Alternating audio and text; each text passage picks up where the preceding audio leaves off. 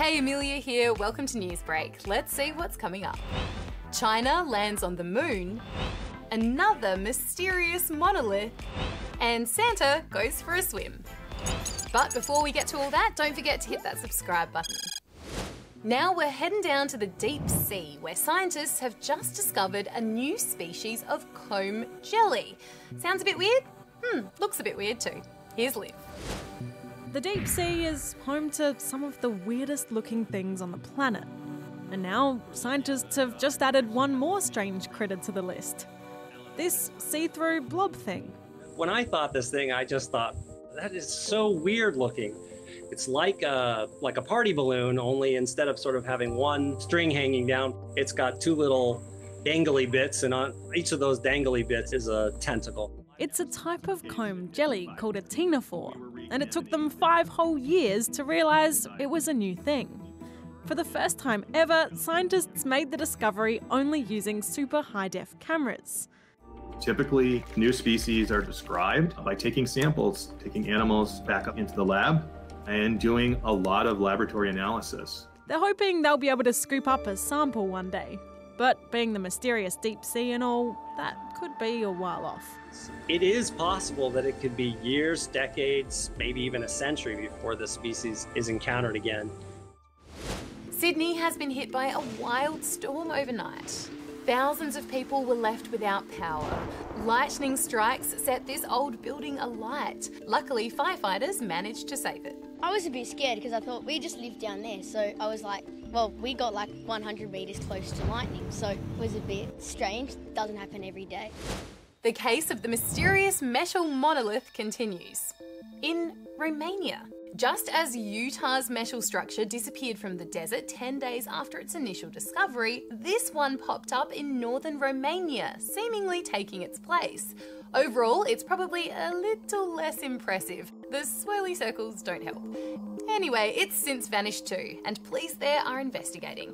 Will we ever get answers, or just more randomly placed giant metal structures? I don't know.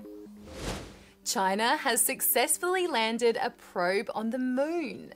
It's on a mission that no one's attempted in more than 40 years, bringing moon rocks and dirt back to Earth. Why? Well, Jack explains. It's something that hasn't been done for 44 years, and only 2 other countries have managed to pull it off. A collection of dirt and rocks. Wait, dirt and rocks? That doesn't sound right. Oh, wait, sorry, I didn't turn over the script, okay. A collection of dirt and rocks from the moon! Yep, China is on a mission to collect moon rocks and moon dirt. Last week, they launched the Chang'e 5 spacecraft. And overnight, it successfully landed on, you guessed it, Mars. I'm just joking, it landed on the moon, obviously. There are no astronauts on board. Instead, there is a special moon drill that will be used to dig about 2 meters down and collect the rocks and dirt. And no, it won't be collecting just any old rocks and dirt. It'll be digging around a high volcanic area known as Oceanus Procellarum, where the rocks are thought to be about 1.3 billion years old, which as far as moon rocks go is very young. Scientists are hoping the samples will help us learn more about the moon's origin and how it was formed. Who knew moon rocks and dirt could be so useful? I certainly didn't.